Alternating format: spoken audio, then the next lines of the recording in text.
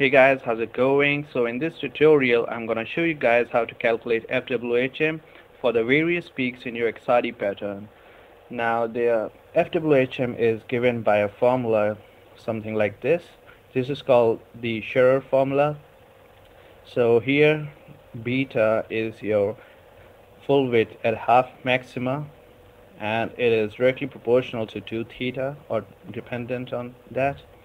Then it is equal to k lambda by L cos theta, where L is the crystallite size. Therefore, the peak width is needed to calculate the crystallite size for your sample, and that is what I'm going to show you how to do that. And the factor k here is, it can take several values depending on the type or the shape and size of your sample. So it can either take 0.89, 0.94, and many people just take it to be 1. It doesn't really matter that much. Then lambda is the wavelength of your X-ray, and cos theta, here theta would be the angle or the position, angular position of the peak, and beta, that is the full width at half maxima, or the FWHM, should be in radians. So many people make the mistake, even I used to do that, or did that one time at least, that I took beta in degrees. So you have to take that in radians. And another way to calculate the crystallite size could be to use the integral breadth instead of FWHM, and that can also be done pretty easily, but I will show that in some other video, and this video will be dedicated to only learning how to calculate the FWHM. So how to calculate the FWHM would be to use some kind of software that performs a Gaussian fit for my XRD pattern, and in my case I'll be using Origin. And so you should, if you don't have Origin, then you should get Origin, or maybe watch some other tutorial, because this one is based on Origin. So another thing to know is that I'm not sure about that, but I don't think that Origin version less than 8 or 8.5 can do this. I have got Origin 9, but just make sure that you get some latest Origin to do this, because I'm not sure if versions before 8.5 could do that.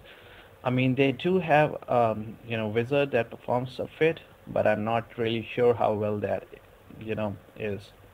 Okay, so enough with the chit chat, and now let's begin to calculate the FWHM for my XRD pattern. So I have my XRD data in this notepad file or txt file.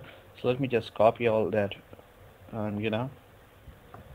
okay, so let's copy all the data,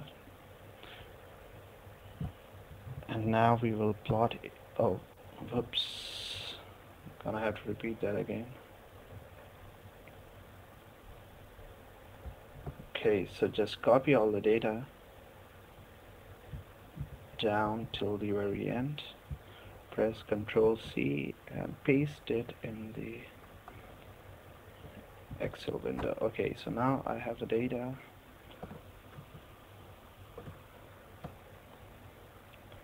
Okay, so just what I did was I pressed Ctrl and selected the two columns and right clicked on them, then went to plot and went to line, then line.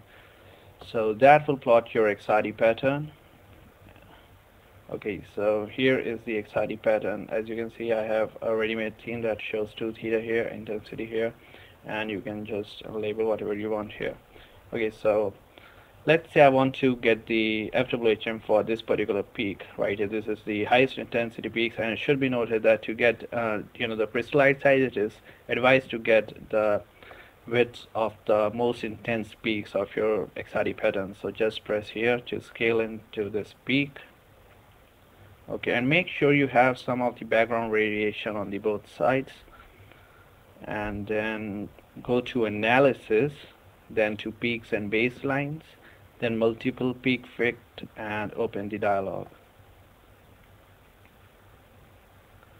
Okay, so in this dialog what you need to do is you need to select a peak function, and I'll be using a Gaussian function. Okay, now it will prompt you to double click to pick the peaks. In my case it's just 1, so I'll just go ahead and here I'll double click it, and then open nlift. That stands for nonlinear fit. Okay, so here it is, showing you various parameters like base, center, amplitude, FWHM, etc. Now what you need to do is you need to click here, that is fit until converged, and voila, your Gaussian fit is ready, and you can get the parameters from here. That is, the FWHM for this particular fit is 0.19842. okay, then, and this dialog box also shows you the kind of function that you are using to fit your data, and you can use many of the functions by just going to settings and picking up some other functions and fitting your data. So anywho, what we needed was FWHM using the Gaussian fit, and we got it. So just go ahead and press done, and it will generate a good nice table for you. So this is some statistical data like the R square values, etc., and a lot of data is here, and you can just check the fitted points also here. Then I don't need that. All I need is the plot right here. So I have got that. So here I have my equation of the Gaussian fit, the R reduced chi-square value, the adjusted R square, etc., and all the parameters for the fit. Okay, so that's how you calculate the Gaussian fit for a particular peak. And in case you wanted to do a lot of peaks at once, then what you could have done was just okay, so to illustrate that, let me just create another graph. So I'll just go to this book back, sheet 1, and let me just create another graph to show you how to get the Gaussian fit for a number of peaks at once. So what you need to do is basically just go ahead and select multiple peaks, and then go to analysis, multiple peak fit. That is what we used last time. Okay, so Gaussian. Okay, select the peaks by double clicking on those.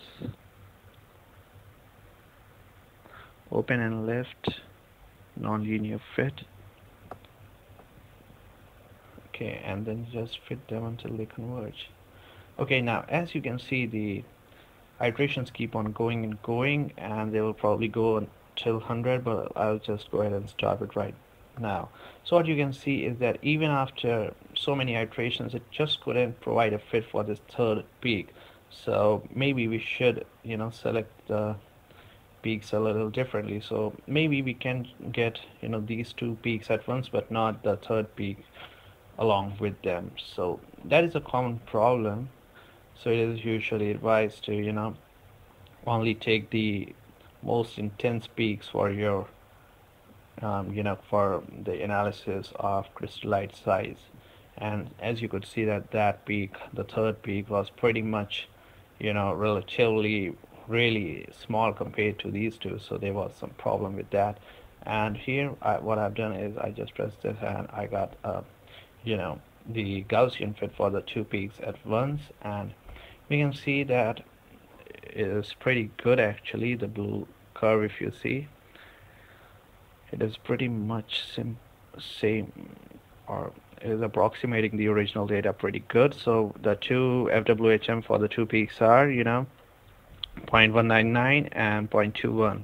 Okay, so well, that's it. That's how you perform a Gaussian fit for your peaks in your XRD data and get the FWHM, and thus calculate the crystallite size using the formula that I just mentioned. Okay, well, hope you enjoyed this video and learned something from it, and if you did, don't forget to hit the like button and subscribe to my channel for more videos like this. And thanks for watching, and have a great day.